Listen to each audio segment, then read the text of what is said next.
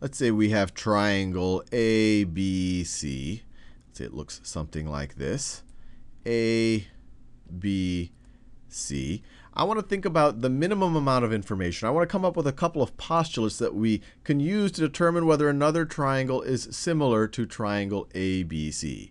So we already know that if all three of the corresponding angles are congruent to the corresponding angles on ABC, then we know that we're dealing with congruent triangles. So for example, if this is 30 degrees, this angle is 90 degrees, and this angle right over here is 60 degrees, and we have another triangle that looks like this, it's clearly a smaller triangle, but its corresponding angles, so this is 30 degrees, this is 90 degrees, and this is 60 degrees. We know that x, y, z, in this case, is going to be similar to ABC. So we would know from this, because corresponding angles are congruent, we would know that triangle ABC is similar to triangle x, y, z. And you got to get the order right to make sure that you have the right corresponding angles. Y corresponds to the 90-degree angle.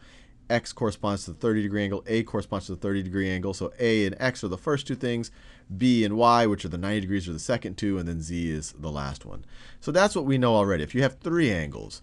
But do you need three angles? If we only knew two of the angles, would that be enough? Well, sure, because if you know two angles for a triangle, you know the third. So for example, if I have another triangle, if I have a triangle that looks like this, let me draw it like this. And if I told you that only two of the corresponding angles are congruent, so maybe this angle right here is congruent to this angle, and that angle right there is congruent to that angle. Is that enough to say that these two triangles are similar?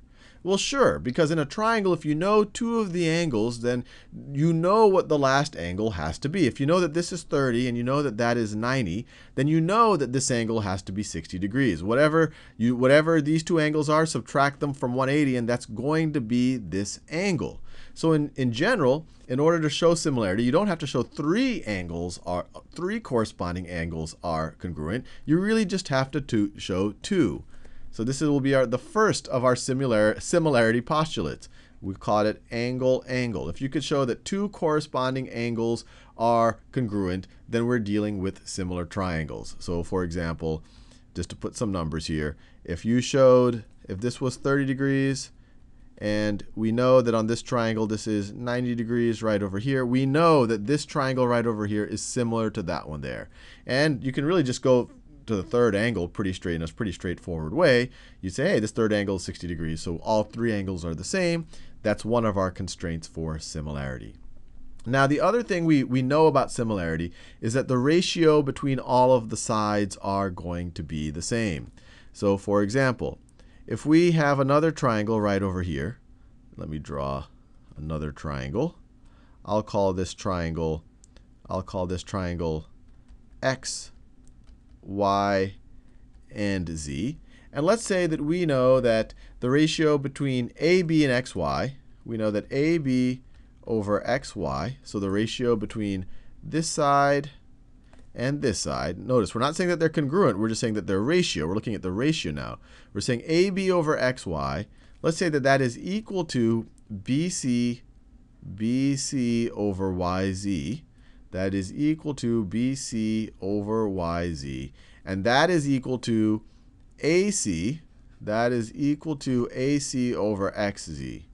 That is equal to AC over XZ. So once again, this is one of the ways that we say, hey, this means similarity. So if you have all three corresponding sides, the ratio between all three corresponding sides are the same, then we know we are dealing with similar triangles. So this is what we call side-side similarity. And you don't want to get these confused with side-side congruence. So these are all of our similarity postulates. Similarity postulates or axioms, or things that we're going to assume, and then we're going to build off of them to solve problems and prove other things. Side, when we're talking about congruence, means that the corresponding sides are congruent. Side for similarity, we're saying that the ratio between corresponding sides are going to be the same. So for example, if this right over here is, let's say this right over here is 10. Let me think of a bigger number. Let's say this is 60. This right over here is 30. And this right over here is 30 square roots of 3.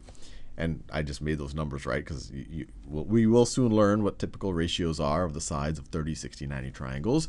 And let's say this one over here is 6, 3, and 3 square roots of 3. Notice AB over XY, AB over XY, 30 square roots of 3 over 3 square roots of 3. This will be 10.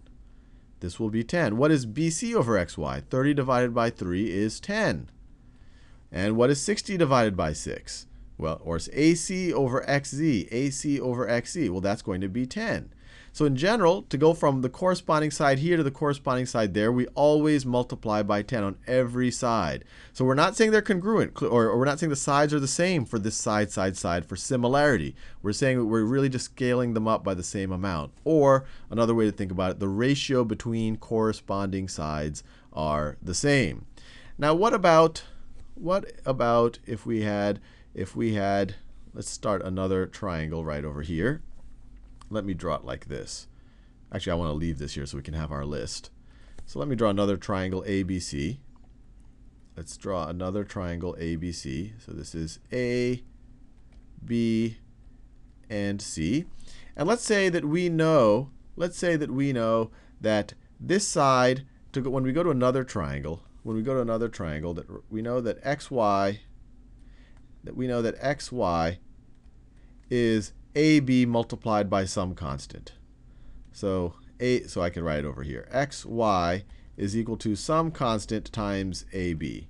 Actually, let me make XY bigger. So it doesn't have to be. That constant could be less than 1, in which case it would be a smaller value. But let me just do it that way. So let me just make XY look a little bit bigger. So let's say that this is X and that is Y. So let's say that we know that XY over AB is equal to some constant. Or if you multiplied both sides by AB, you would get XY is some scaled up version of AB. So maybe AB is 5, XY is 10, then our constant would be 2. We scaled it up by a factor of 2.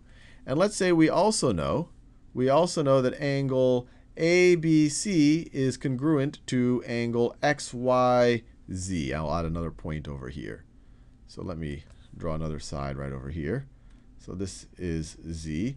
So let's say we also know that angle ABC is congruent to XYZ. And let's say we know that the ratio between BC and YZ is also this constant. The ratio between BC and YZ is also equal to the same constant. So in the example where this is 5 and 10, maybe this is 3 and 6. The constant, we're kind of doubling the length of the side. So is triangle XYZ going to be similar? Well, if you think about it, there's only one. If you say that this is some multiple, if XY is the same multiple of AB as YZ is the multiple of BC, and the angle in between is congruent, there's only one triangle we can set up over here. We're only constrained to one triangle right over here. And so we're completely constraining the length of this side. And the length of this side is going to have to be that same scale as that over there. And so we call that side angle side similarity. Side angle side. So once again, we saw SSS and SAS in our congruence postulates, but we're saying something very different here. We're saying that in SAS, if the ratio between one corresponding side and the other if the ratio between corresponding sides of the true triangle are the same, so AB and XY of one corresponding side, and then another corresponding side, so that's that second side, so that's between BC and YZ, and the angle between them are congruent, then we're saying it's similar.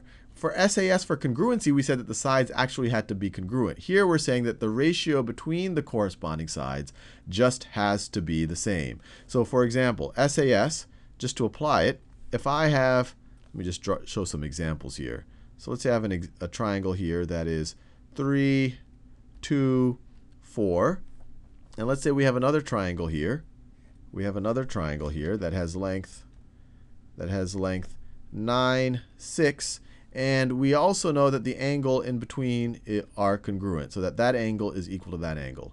What SAS in the similarity world tells you is that these triangles are definitely going to be similar triangles. that we're actually constraining, because there's actually only one triangle we can draw right over here. It's the triangle where all of the sides are going to have to be scaled up by the same amount. So there's only one long side right here that we could actually draw, and that's going to have to be scaled up by 3 as well.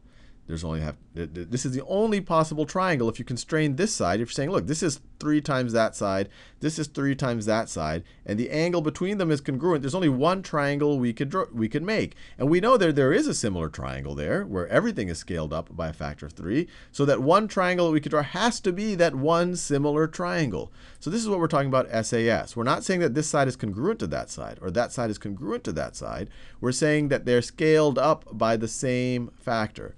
If we had another triangle, that looked like this, so maybe this is 9, this is 4, and the angle between them were congruent, you couldn't say that they're similar because this side is scaled up by a factor of 3.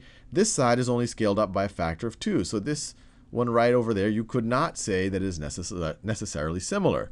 And likewise, if you had a triangle that had length 9 here and length 6 there, but you did not know that these two angles are the same, once again, you're not constraining this enough, and you would not know that those two triangles are necessarily similar because you don't know that middle angle is the same.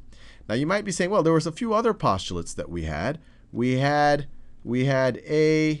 AS when we dealt with congruency. But if you think about it, we've already shown that two angles by themselves are enough to show similarity. So why worry about an angle, and a side, or the ratio between a side? So why even worry about that?